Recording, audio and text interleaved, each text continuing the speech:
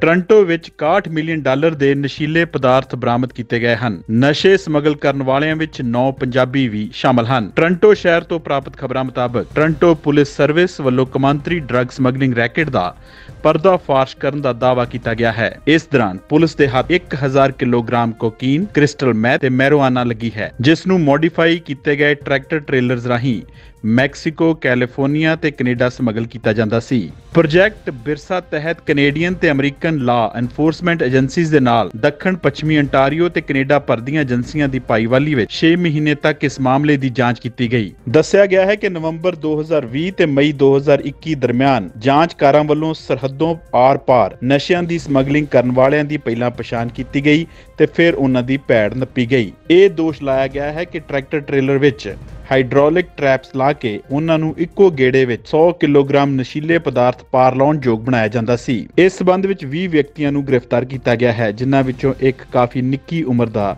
ਨੌਜਵਾਨ ਵੀ ਹੈ। 2 ਮਸ਼ਕੂਕਾਂ ਦੇ ਸਬੰਧ ਵਿੱਚ ਸਥਿਤੀ ਅਜੇ ਸਪਸ਼ਟ ਨਹੀਂ ਹੋ ਸਕੀ। ਸਾਂਝੇ ਤੌਰ ਉੱਤੇ ਇਹਨਾਂ ਵਿਅਕਤੀਆਂ ਖਿਲਾਫ 182 ਚਾਰਜ ਲਾਏ ਗਏ ਹਨ। ਇਸ ਸਮੁੱਚੇ ਪ੍ਰੋਜੈਕਟ ਵਿੱਚ ਜਾਂਚਕਾਰਾਂ ਵੱਲੋਂ ਇੱਕ ਅਜਿਹੇ ਸ਼ਖਸ ਦੀ ਪਛਾਣ ਕੀਤੀ ਗਈ ਜਿਸ ਨੂੰ ਟਰੈਪ ਮੇਕਰ ਆਖਿਆ ਜਾਂਦਾ ਸੀ। ਇਹ ਵਿਅਕਤੀ ਹੀ ਕਥਿਤ ਤੌਰ ਉੱਤੇ ਵੱਡੀ ਗਿਣਤੀ ਵਿੱਚ ਨਸ਼ਿਆਂ ਨੂੰ ਸਰਹੱਦੋਂ ਪਾਰ ਲਗਾਉਣ ਲਈ ਟਰੈਕਟਰ ਟ੍ਰੇਲਰ ਵਿੱਚ ਹਿਡਨ ਕੰਪਾਰਟਮੈਂਟਸ ਬਣਾਉਂਦਾ ਸੀ। ਬ੍ਰਿਟਿਸ਼ ਕੋਲੰਬੀਆ ਦੇ 43 ਸਾਲਾ ਜੇਸਨ ਹਾਲ, ਜਿਸ ਨੂੰ ਟਰੈਪ ਮੇਕਰ ਵਜੋਂ ਜਾਣਿਆ ਜਾਂਦਾ ਹੈ, ਨੇ ਪਿਛਲੇ ਹਫ਼ਤੇ ਖੁਦ ਨੂੰ ਪੁਲਿਸ ਦੇ ਹਵਾਲੇ ਕਰ ਦਿੱਤਾ ਸੀ।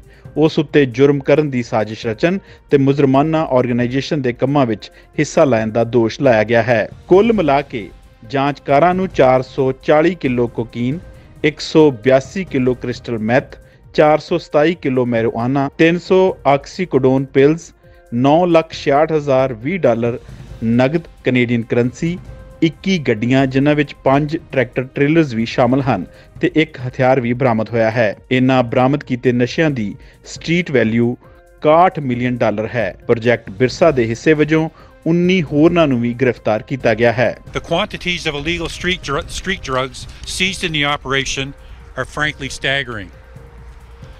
Let me be clear.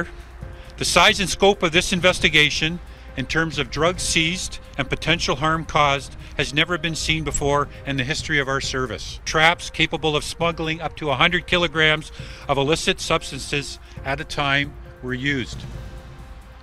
As you've heard, the largest international drug takedown in the history of Toronto Police Service.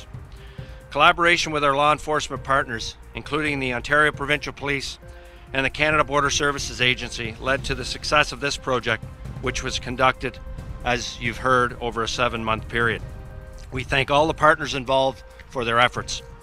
ਗ੍ਰਿਫਤਾਰ ਕੀਤੇ ਗਏ ਵਿਅਕਤੀਆਂ ਵਿੱਚ ਪੰਜਾਬੀ ਮੂਲ ਦੇ 9 ਸ਼ਖਸ ਵੀ ਸ਼ਾਮਲ ਹਨ। ਗ੍ਰਿਫਤਾਰ ਕੀਤੇ ਗਏ ਵਿਅਕਤੀਆਂ ਵਿੱਚ ਟੋਰਾਂਟੋ ਦਾ 28 ਸਾਲਾ ਰੋਇਨ ਨਿਕੋਲਕਾਕੁਸ, ਟੋਰਾਂਟੋ ਦਾ 23 ਸਾਲਾ ਜਾਮਿਨ ਹਿਤੂ, ਟੋਰਾਂਟੋ ਦਾ 23 ਸਾਲਾ ਜਾਮਿਨ ਹਤੂ, ਟੋਰਾਂਟੋ ਦਾ 24 ਸਾਲਾ ਡਮੋਏ ਸਰਚਵੈਲ, ਵੌਨ ਦਾ 28 ਸਾਲਾ ਸਾਮਿਤ ਹਾਇਸਾ, ਟੋਰਾਂਟੋ ਦਾ 43 ਸਾਲਾ ਹਨੀਫ ਜਮਾਲ, ਟੋਰਾਂਟੋ ਦਾ 28 ਸਾਲਾ ਵੇਜੀ ਹੁਆਂਗ, ਟੋਰਾਂਟੋ ਦਾ 35 ਸਾਲਾ ਨਦੀਮ ਲੀਲਾ, ਟੋਰਾਂਟੋ ਦਾ 68 ਸਾਲਾ ਜੂਸਫ ਲੀਲਾ, ਬਰੈਂਪਟਨ ਦਾ 37 ਸਾਲਾ ਗੁਰਬਖਸ਼ ਸਿੰਘ ਗਰੇਵਾਲ, ਕੈਲਡਨ ਦਾ 25 ਸਾਲਾ ਅਮਰਬੀਰ ਸਿੰਘ ਸਰਕਾਰੀਆ, ਕੈਲਡਨ ਦਾ 46 ਸਾਲਾ ਹਰਬਲਜੀਤ ਸਿੰਘ ਤੂਰ, ਕੈਲਡਨ ਦੀ 43 ਸਾਲਾ ਮਹਿਲਾ ਹਰਵਿੰਦਰ ਭੁੱਲਰ, ਕਿਚਨਰ ਦਾ 37 ਸਾਲਾ ਸਰਜਨ ਸਿੰਘ ਧਾਲੀਵਾਲ, ਕਿਚਨਰ ਦਾ 26 ਸਾਲਾ ਗੁਰਵੀਰ ਧਾਲੀਵਾਲ, ਕਿਚਨਰ ਦਾ 26 ਸਾਲਾ ਗੁਰਮਨਪ੍ਰੀਤ ਗਰੇਵਾਲ, ਬਰੈਂਪਟਨ ਦਾ 37 ਸਾਲਾ ਸੁਖਵੰਤ ਬਰਾੜ, ਬਰੈਂਪਟਨ ਦਾ 33 ਸਾਲਾ ਪਰਮਿੰਦਰ ਗਿੱਲ, ਟੋਰਾਂਟੋ ਦਾ 35 ਸਾਲਾ ਆਂਦਰੇ ਵਿਲੀਅਮਸ। ਇੱਕ ਹੋਰ ਸ਼ਖਸ ਨੂੰ ਵੀ ਚਾਰਜ ਕੀਤਾ ਗਿਆ ਹੈ ਤੇ ਪ੍ਰੋਜੈਕਟ ਬਿਰਸਾ ਤਹਿਤ 2 ਵਿਅਕਤੀ ਅਜੇ ਹੋਰ ਵਾਂਟਡ ਹਨ, ਜਿਨ੍ਹਾਂ ਦੇ ਨਾਂ ਹਨ ਟੋਰਾਂਟੋ ਦੇ 23 ਸਾਲਾ ਵਿਲੀਅਮ ਨਾਨ ਅਤੇ ਟੋਰਾਂਟੋ ਦੇ ਹੀ 38 ਸਾਲਾ Scott Mac men's. We'll be able to go through a walkthrough after this, and we'll be able to show you some of the actual mechanism. We're talking about traps. We're talking about sophisticated hydraulic traps in the tractors behind you. So we'll be able to do a walkthrough and give you some specific footage of that later. So I can tell you they were sophisticated to the point where X-ray was not able to penetrate those traps. So it was a sophisticated operation, and we'll go through that after the main part here.